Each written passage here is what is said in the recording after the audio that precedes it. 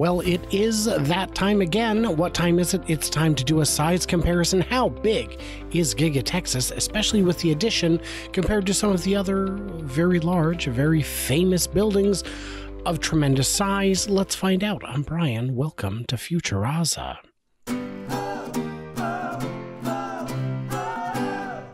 A quick thank you to today's sponsor, Joa, who made this video possible. They provide an amazing array of third-party accessories for your Tesla. I have a bunch, I use them all, and every one of them that I've ever gotten is still in use in my car. That's true of all the accessories I've ever gotten because I'm very selective about it. Although it's coming into autumn, so I may be taking down the sunshade in the roof glass soon.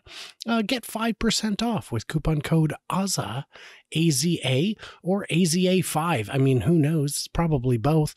Yeah, check them out. They've got some pretty cool stuff. Okay, you guys, so here it is. It ain't pretty, but it is what it is. This is a little place you may know of. It is called Giga Texas. Yeah, that's pretty good. And then we can add on the extension. You can see it right here. But let's add it on anyhow. Boom, looks like that. Not too bad, not too bad. So I'm going to pull those out. And now we've got the Boeing plant in Everett. This is famously the largest building in the world. It's not. It's the largest by cubic volume because the ceiling has to be high enough to comfortably accommodate the tail of the largest jumbo jet Boeing makes. If we were to look at it compared to Giga Texas, it would look like that. Perhaps not as big as we thought. But this does have 2, 3, 4 floors in different places. And compared to this single building here, yes, I can see the comparison. Let's move on to the Mall of America. At one point, this was the largest mall in the world. Pretty cool. How big is it compared to Giga Texas? Well, yeah, that's a lot bigger factory, I think. So I had a chance to go autocross racing with Scott recently at this place. Pretty cool. It is a great big track out in the middle of Packwood, Washington. I guess the edge of Packwood. You can kind of see where the track goes. We raced starting here, over to here, down here, swoop back here, down here, over here, and finish line. Race, race, race.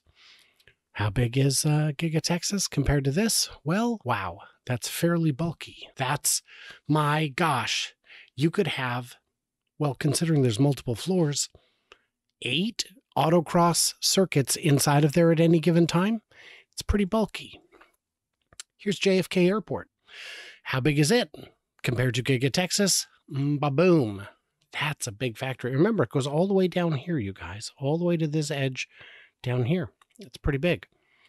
What else? Atlanta Airport. That's got to be an interesting one, I assume. This is the airport. Terminal, other stuff. Boom. That's a pretty big factory compared to the Atlanta Airport. Yeah, I think it is. Why don't we do Denver International Airport? Ooh, look at all that space. So much room for activities.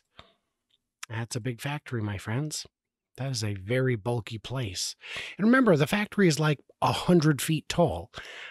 If you go into final assembly, which I got the chance to do, footage unavailable, I was not allowed to photograph anything, you will see that it's massive, it's cavernous. And then you will remember, oh wait, there's this much again above it. A lot more productive space. So when I was driving back from Michigan, I went by a very large GM plant. It's Spring Hill, which is huge. It's genuinely ginormous. But compared to Texas, yeah, this looks bigger to me. But it's a series of buildings. What we're looking at here is efficiency. There is, if everything is close together, you save time. Time, distance, money. So while this may be larger, once fully ramped, it is believed Giga Texas will have more output.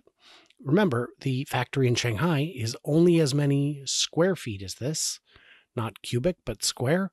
And that means that they have more production. They put out about 1 million cars a year in a factory with roughly this square footage, though it's 2+ buildings. Well, what about Ford? I had a chance to tour the Ford Rouge plant, which is pretty cool. But it's a mess. It is such an antiquated mess. And Giga Texas is still quite large. I mean, if you added all these buildings together, it's probably more square footage. Maybe not. It might be one story through most of it. I only had the opportunity to see final assembly. Pretty interesting. GM's biggest plant is Hamtramck. That sounds like a train I would absolutely go on, provided that the ham is complimentary. We've got this. So that's pretty big, considering this is the parking I'm putting it over. These buildings combined, mostly one story. All right, Stellantis has a very big place in Detroit. It looks like this. It's these buildings. It might be these buildings as well. Yeah, those are also part of it. Giga Texas, this big. And again, this is mostly one story. So even if you add those, I mean, my gosh. The Nissan Smyrna plant in Tennessee looks a bit like this. Oh, you know what? That looks bigger. Is it bigger? We'll find out as we see production increase over the coming years. Then we have, by request from viewer Gary. Gary lives in the UK, I believe, and he asked me to compare it to the size of the Devonshire Dock Hall, which is a very big place. There are pictures on screen right now of the Devonshire Dock Hall, and here we go. That's a little bigger. So Gary has been inside this building and found it unfathomably large. He said, could you compare it? And boom, here we go. And remember, this extends all the way down to here. It's a big place. This is just kind of silly. This is one of the arenas in Austin. It's the Mercedes-Benz Stadium, and it looks ridiculous. That's not even a fair comparison. But let's get back to some serious stuff. Las Vegas Convention Center. That's a good one. It's big. If you've ever been there, I mean, there's a boring tunnel beneath it. That's a sign of bigness, I think is the scientific term.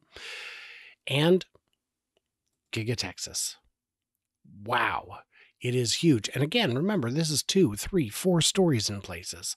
So it is a very big place. Now, this is the National Mall. This is the reflecting pool that you watched Forrest Gump frolic throughout. This is where the I Have a Dream speech was. This is where I believe the inaugurations are held. Well, let's see how big it is. That's ginormous. That means that the largest public events ever held on the National Mall would comfortably fit on the ground floor of Giga Texas. That's a big place. Now, if we want to go silly, let's look at this. This is proper silly. This is that's too silly. Okay, let me bring it back a bit. This is Central Park, where I go several times 30 years ago. So we go this, and by the way, there's a, what is it? What's it called? The, Metropolitan Art Museum. Truly wonderful. I had a student ID at the time. This is not big enough, but it'll do. Boom. So it's not huge compared to Central Park. It would just about fit in the lake. But Central Park is famously quite big. Quite big. And then just for fun, I figured why not throw on our good friends Wembley Stadium.